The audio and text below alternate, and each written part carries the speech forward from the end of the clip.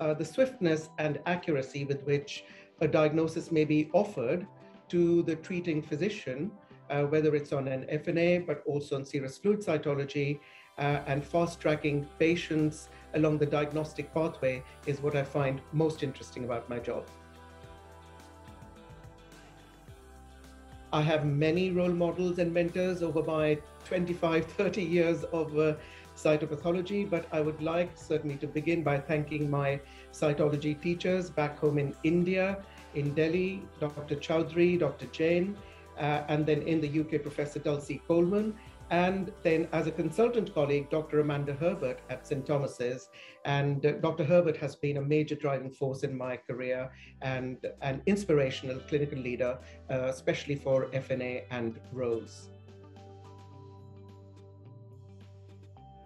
I would say at the moment that the publication of the international system in December 2020 was a huge, humbling, but also very proud moment for me.